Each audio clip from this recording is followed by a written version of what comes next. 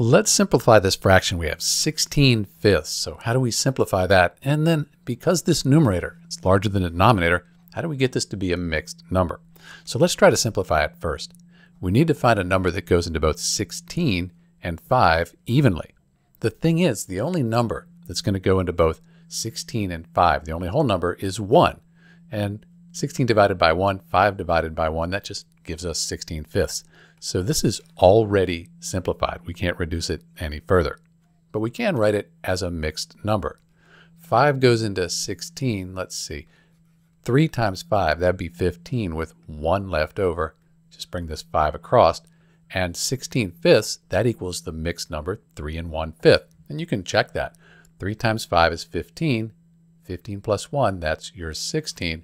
And we just keep these denominators here the same.